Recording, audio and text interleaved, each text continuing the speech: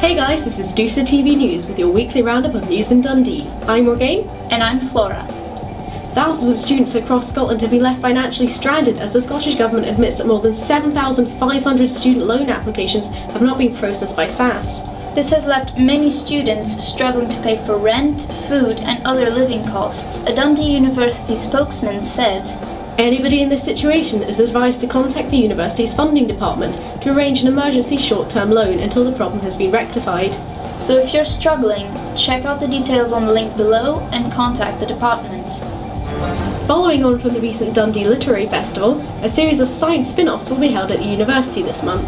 Dr. David Darling, comedian Ben Miller and wildlife documentary cameraman Doug Allen will all be speaking from the 3rd to the 17th of November on topics as diverse as asteroids, alien invasions and planet Earth. Tickets are available by visiting the link below. Last Monday was Bonfire Night. Thousands of local residents and students flocked to Lochie Park to see what turned out to be an incredible display. The team tagged along with the International Student Society to check it out.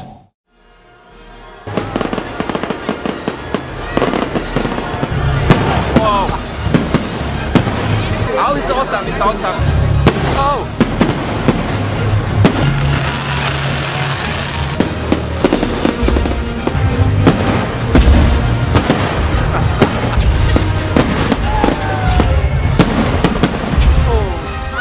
I think it was great.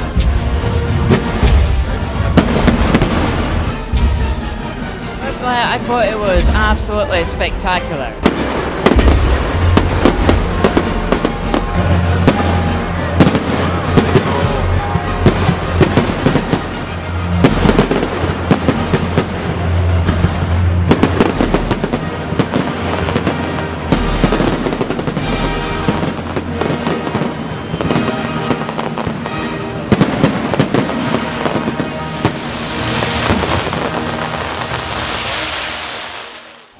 In yet more sporting success for Dundee, Ailish McColgan, a maths and accountancy student at the university, is set to be one of 7 Scottish student athletes to receive scholarships from the Winning Students programme, which helps youngsters combine education and sporting excellence. This is yet another step forward for the 21-year-old runner, who represented Team GB at the London Olympics over the summer. Well played, Ailish. On Sunday 11th November, the Union is the venue for the launch of Exposure. Up-and-coming bands Copper Lungs, the Miniature Dinosaurs, the Red Paintings and Cherry Phosphate will be playing down in Mono. Tickets are £2 in advance or £4 on the door. Doors open at 8 PM, so come on down. Here's another instalment of This Day in History. In 1917, the October Revolution took place in Russia, with the Bolsheviks overrunning the Winter Palace. But why is it called the October Revolution?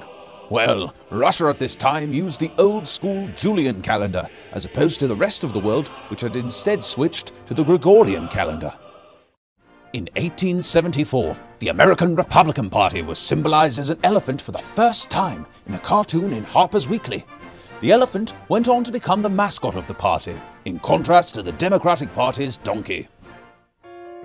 In 1989, David Dickens is elected as the first African-American mayor of New York City. And now, back to the studio. One of the main challenges students face is money. Student Services are currently running a series of advisory sessions with outside experts on financial matters. Every day from this week until the 16th of November, students can take full advantage of this advice by coming to the Dalhousie Building foyer from midday to 2, where you will have the opportunity to talk to an advisor, not only about managing your finances now, but also how to minimise your student debt in later years. Tomorrow night, the History Society will be hosting their regular pub quiz event at Duke's Corner Pub on Brown Street. It's £1 entry, all are welcome, and there are cash prizes available, so come on down and put your pub knowledge to the test. Remember, if you've got any news for us, send it to info@dusa.tv and it might be featured in next week's show. That's all for this week, Dundee!